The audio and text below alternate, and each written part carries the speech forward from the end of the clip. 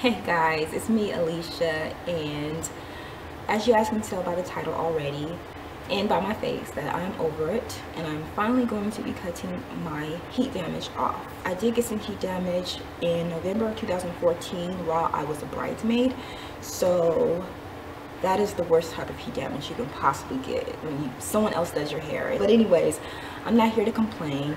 I've gotten over it. I've moved on. I do want to say that transitioning is the perfect option for those of you guys who aren't ready to get rid of that hair. Those of you guys who became so used to your hair and now you have to cut it off due to a temporary style. That's the worst. Okay, if I can just say one thing, I'd say screw heat altogether. But I'm finally going to be cutting it. For those of you guys who are interested in knowing what scissors I do use, or shears, I do use a very inexpensive brand, but they're very professional. They are Japanese titanium shears, which are these right here. I got mine from Amazon. There are some much more inexpensive scissors that you can get from Walmart. I think those are more like $6 or $7. These are around $25. If you do want professional cutting shears that are inexpensive, these are great. And I do like the fact that I did get two pairs. One I use for my hair, the other one I actually use on wigs and weaves and stuff like that. So yeah, for those of you guys who don't know, my heat damage is in the front of my hair. You know, it's in the front. It's like maybe around 5 inches left of heat damage here. My hair has been growing out over a year, so there is a lot of growth, and I was able to retain length. I've been cutting it, but I stopped cutting it this year. But anyways, I'm gonna cut my hair. I'm gonna go ahead and wash it because I want to make sure that I have no product buildup, because I know I do have a lot of moisturizer and oils on my hair. But I'm gonna go ahead and wash it just so I can see what my hair, the damage looks like, or you guys can see it, and I'm gonna cut it. I'm probably gonna fast forward things because I don't want to spend too much time on this video. But yes, cut it. Cut it.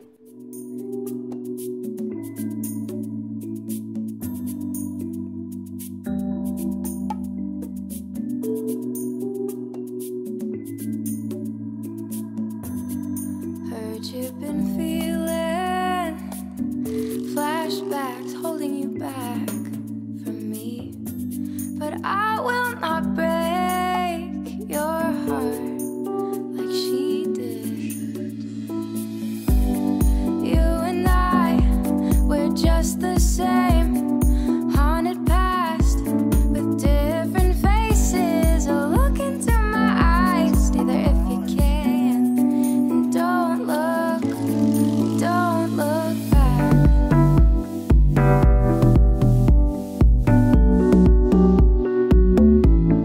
Don't look back.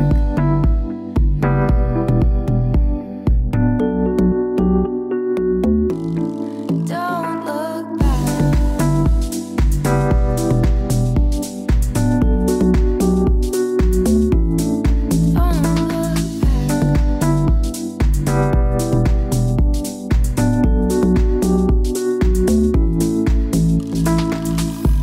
Those demons won't keep you safe at night. I'm holding you tight from them.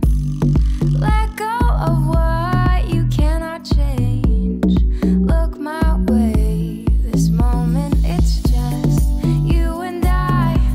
We're just the same, haunted past, different faces. Oh, look into my eyes, stay there if you can, and don't look back.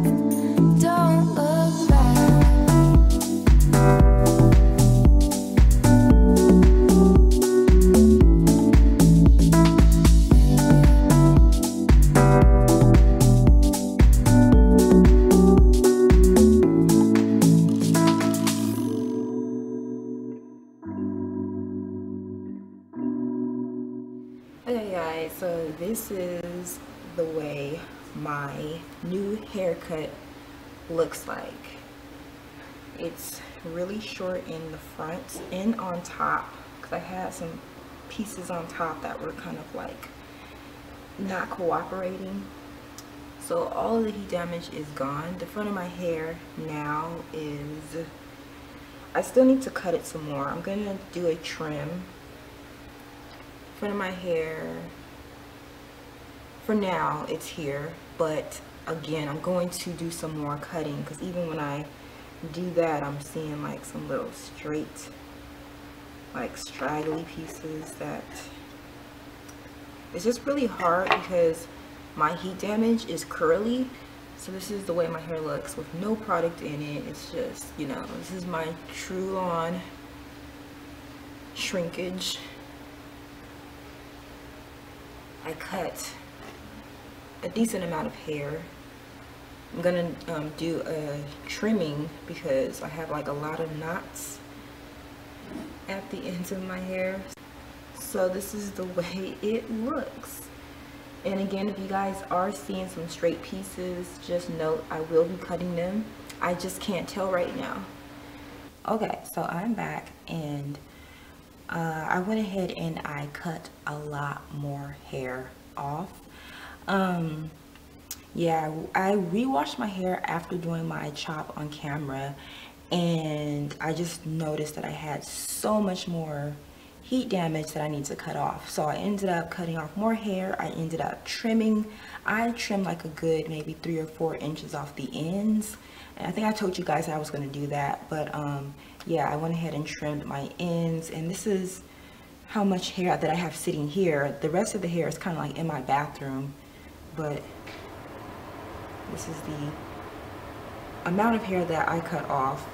All damaged hair, single strand knots, heat damaged, all that. I just went ahead and chopped it off, and after I cut my hair I just did like a twist out, and yeah, so this is like day 3 of a twist out. It's kind of messed up, but you know, I was editing my video for my big chop, and I realized that, you know, let me get some footage of what my hair looks like styled, so that you guys can see how my hair falls, because I think in my initial video after I cut my hair I was very discouraged about the way my hair looked, but it actually looks good once I actually styled it.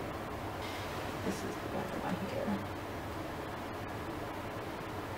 My hair is still pretty long, you know, it doesn't fall at my waist anymore or my mid back.